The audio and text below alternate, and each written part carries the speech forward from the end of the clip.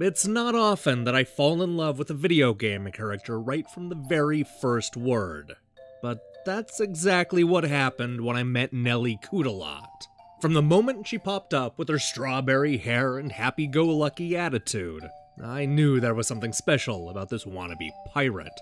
She was funny without being sarcastic, endlessly eager instead of being cynical. It almost didn't matter if her adventure was any good, cause all I wanted to do was spend time listening to Nelly talk about pirating. Thankfully, the adventure is nearly as strong as the unlikely hero. Nelly Cootalot, The Fowl Fleet is a hilarious new point-and-click adventure game from comedian Alasdair Beckett-King. It stars a young woman pining to become a fearsome pirate captain, but instead of getting into battles on the high sea, she's stuck working the mailroom of the MS Undeliverable. But when the ghost of William Bloodbeard shows up and talks about birds perishing, the red-headed sailor leaps into action and gets herself mixed up in a life-and-death struggle of comedic proportions. As it turns out, Baron Widebeard has used the treasure of the Seventh Sea to cast a spell and turn the world's bird population into an unstoppable fighting force.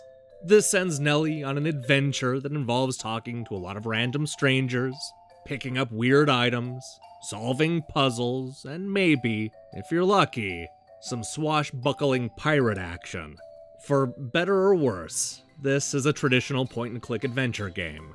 This isn't cinematic like Telltale's The Walking Dead, but rather plays out like the hits of the 1980s and 90s. It's a game built around having lengthy conversations and using questionable puzzle logic to get past many silly challenges. If you're not into games like The Secret of Monkey Island or Full Throttle, then you probably won't get much out of the Fowl Fleet, no matter how lovable Nelly Cootalot is. Although she starts in the mailroom, the spunky hero quickly finds a way off the boat and onto dry land. She'll spend most of the time poking around the Guttering Howls, a seaside community with a thriving commercial district, a racetrack for gambling, a local folk singer, and plenty of lazy puns in the Chinatown district. Each of these areas is populated with colorful characters and lots of funny dialogue options. It won't take long for Nelly to get caught up in the city's inner politics.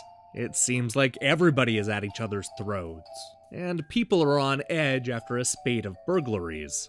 If Nelly is going to track down and stop Baron Widebeard, then she's going to need to run a bunch of errands and solve the local problems. Nelly Cootalot, The Fowl Fleet, suffers from a lot of the same problems that have long plagued the point-and-click adventure game genre. For starters, the game tends to get bogged down in one large location instead of shuffling off from one area to the next. And while the pirating stuff eventually happens, it comes after a lengthy detour in the Guttering Howls. More than anything else, this brought the snappy pace to a grinding halt.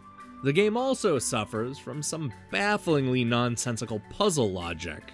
Even as a seasoned pro of this style of graphic adventure, I found myself stuck in too many trial and error scenarios.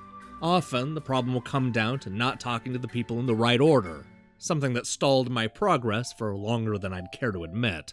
Of course, this is no different from any point-and-click adventure game, but it still left me walking around in circles looking for the right answers.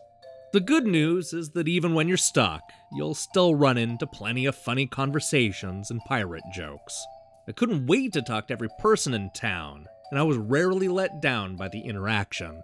Everybody has a funny story to tell, or something that makes them truly unique. There's the sailor who is self-conscious about the lack of chest hair, a curmudgeonly harbor master who cheats at board games, a very angry chef who makes junk food in Chinatown, and a hipster teen who's ready to find the next hot musician. And best of all, Sebastian, Nelly's talking bird friend, is able to weigh in on each and every one of these oddballs. Nelly Cootalot, The Fowl Fleet, is the very definition of charming. From the beautiful hand-drawn graphics to the hilarious voice acting, every inch of this game is brimming with style. Unfortunately, that may not be enough if you're not already into this style of point-and-click adventure game. But fans of the genre are in for a real treat. I can only hope that there are many more high-sea adventures in Nelly's future.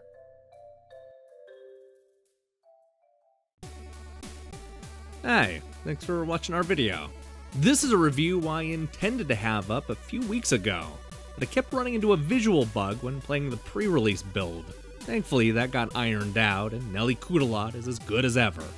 Anyway, we still have a bunch of reviews coming up, including The Sun and Moon on PlayStation platforms, and Everybody's Gone to the Rapture on Steam. We're also gearing up for an incredible interview with the makers of a very cool upcoming shooter. I guarantee you won't want to miss that. So, do me a favor and click the subscribe button and support what we're doing here. Until then.